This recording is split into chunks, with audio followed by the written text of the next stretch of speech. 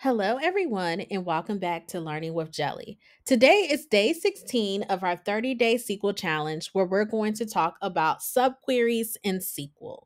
So let's look at our agenda for today. We are going to define what subqueries are.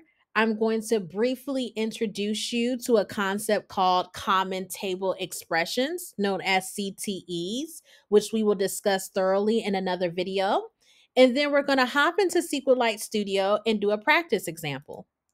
So, if you're new to the 30-day SQL challenge, welcome. The whole goal is to work on SQL for 30 days, preferably straight or very consistently, on learning beginner to intermediate SQL skills that you can apply to projects and thus land an entry level role. I have two QR codes on the screen, and both links will be in the description below. One is the topic list, where there'll be a list of videos and supplemental resources. Highly recommend you check it out because I put links in there where you can practice concepts further, as well as a Facebook support group. You can join the group and then join the SQL 30-day chat, which should be at the top of the group, where you can ask questions about videos, give feedback, help troubleshoot your code, find a study buddy, and more. Be sure to utilize Google and other resources to help yourself troubleshoot, because that is how you're going to learn. But we are always there in the chat, ready to help you troubleshoot as well. So, what are subqueries? So, subqueries are queries inside another query. So, we're working on the select statement, you're going to have another select query already nested inside of another select statement. And I'll show you exactly what that is. And it's used when you want to do things that require multiple steps in a single query. Now, if you learn common table expressions, which I'm going to highlight towards the end of the video, you don't have to worry about subqueries. Subqueries can be very difficult for people to grasp, so I highly recommend that you practice it. But if you know common table expressions, you don't have to worry about subqueries mostly. So let's look at an example. So here is a subquery that exists in the select clause. And here is a question that you were given.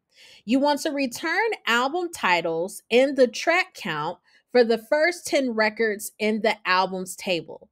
Use a subquery in the select clause. So that was my little hint here.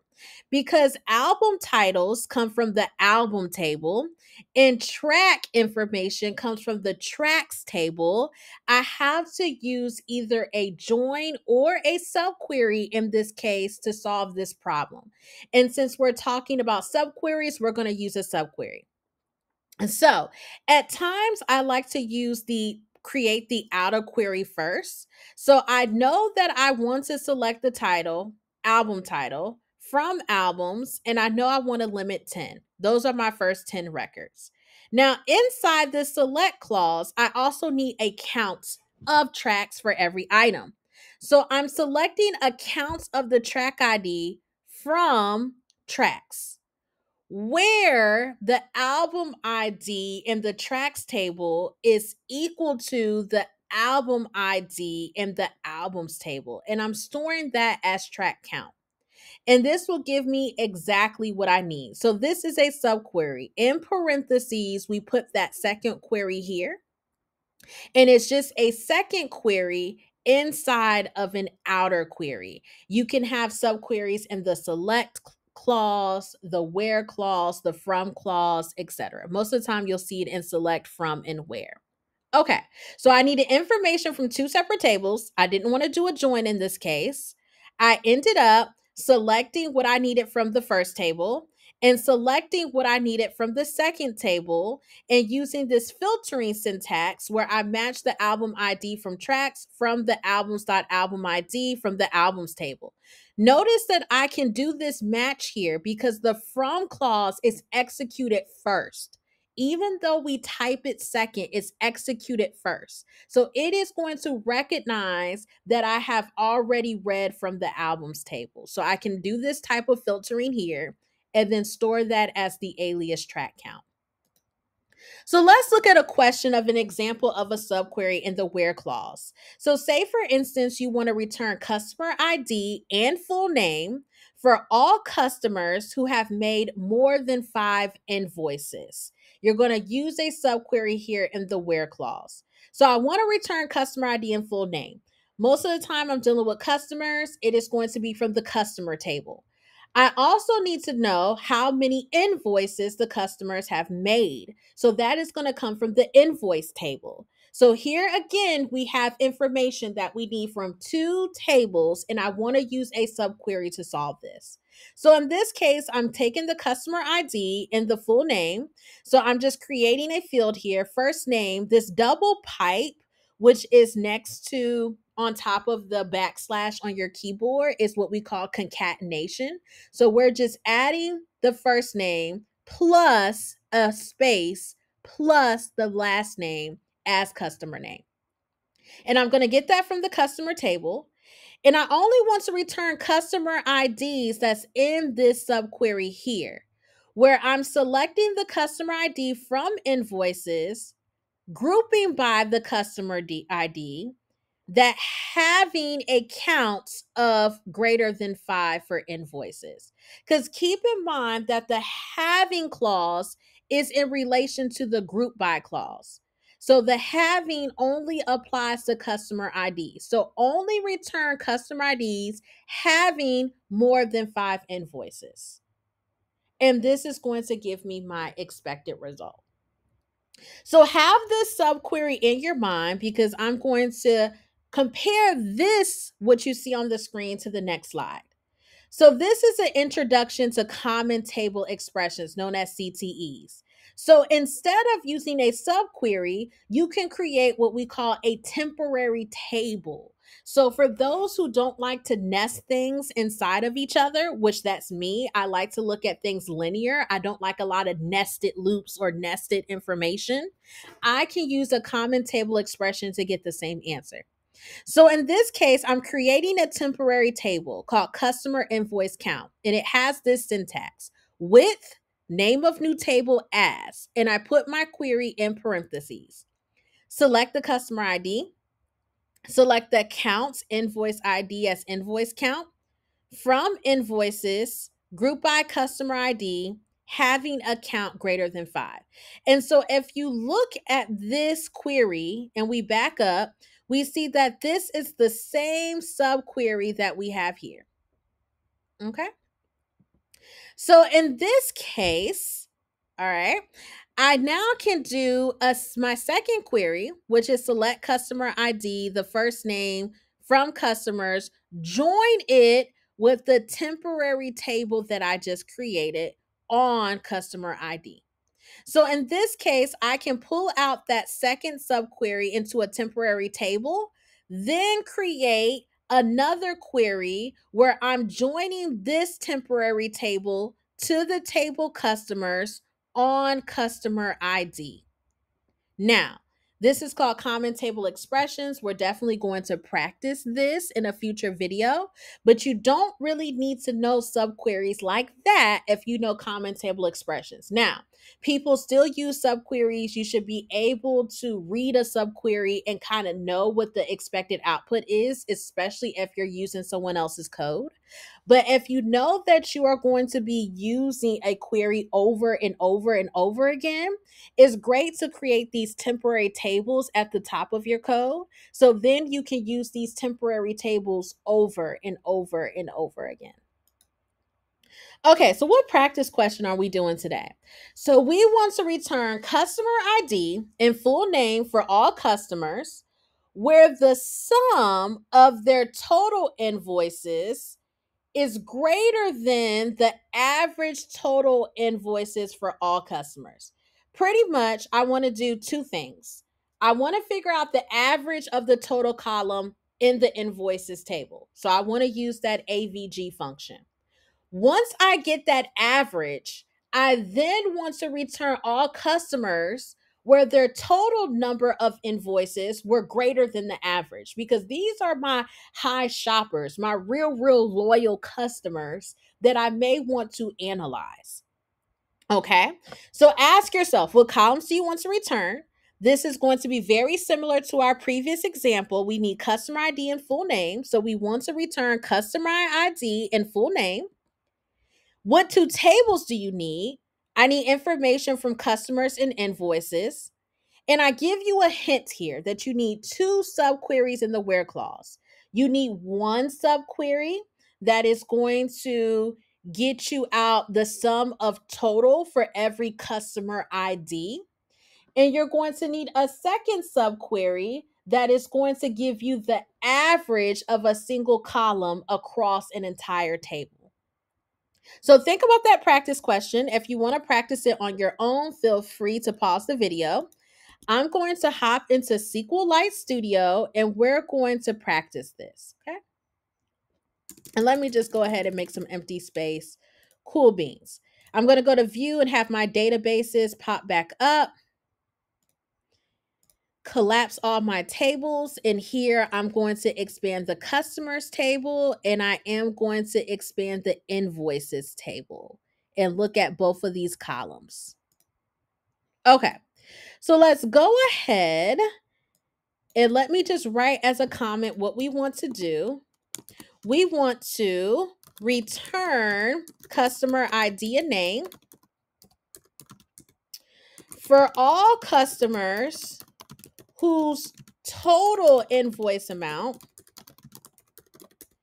is greater than, I'm just going to put GT, than the average invoice amount for all customers or all invoices that we have in the table. Okay. So let's do the easy part. Let's select what we need. So we want to return customer ID, and I'm going to just expand this a little bit. And we also want to return their full name. So I'm going to do select, and I'm going to return customer ID, comma, and then I'm also going to do that concatenation, right? So I'm going to do the first name, pipe, this means add, an empty space, pipe, last name as full name. And I'm just going to call this full name. Okay.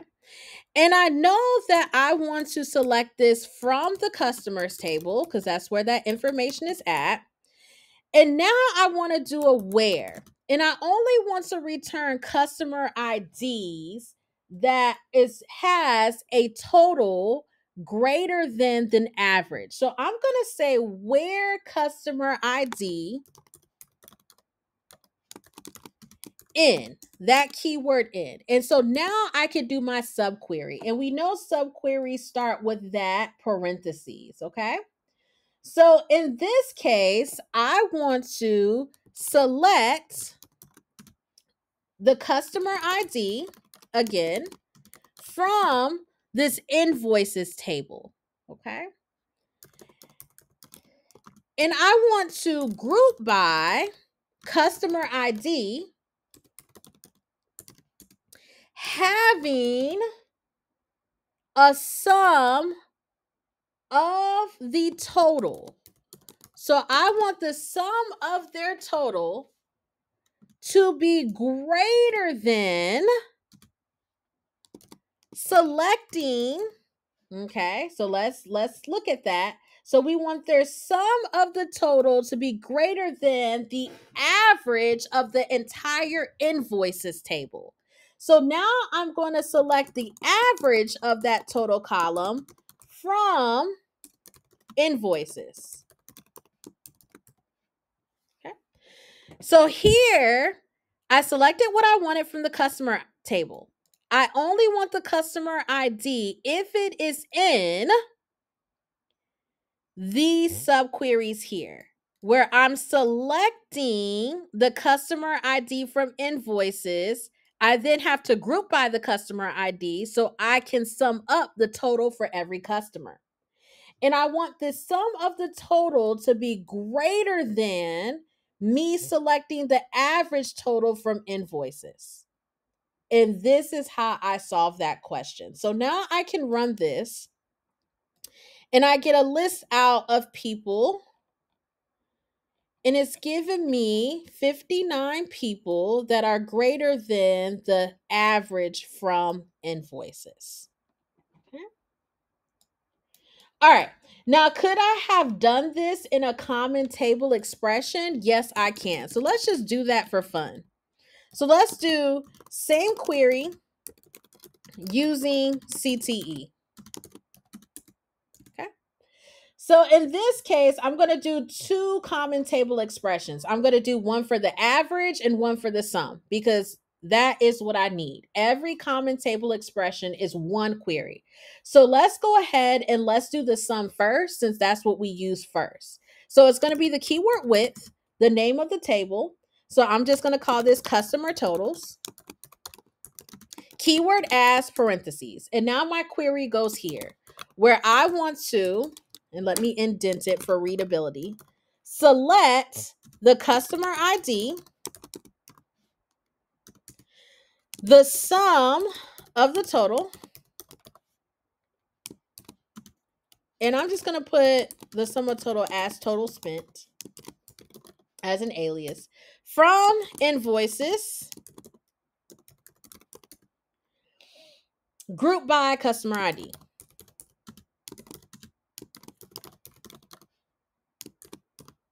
All right. So this should be the end of this first subquery that I have here. Select customer ID. Instead of doing the sum in the having clause, I'm doing it in the actual select clause.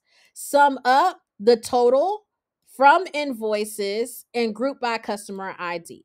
Okay. So if I were to take this out on its own, so let's just copy and paste this down here. This is how I like to troubleshoot code. If I were to take this out on its own, what does it give me? It gives me the customer ID and the total amount that they spent. Awesome. That's exactly what I'm looking for. Okay.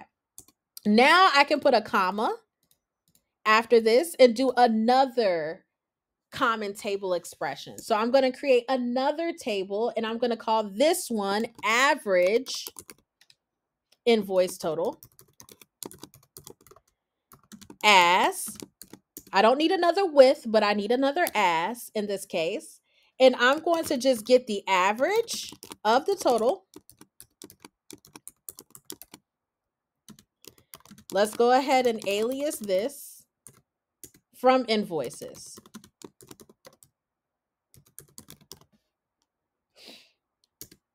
Okay.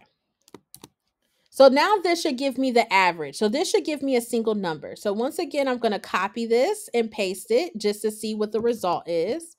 I love doing this.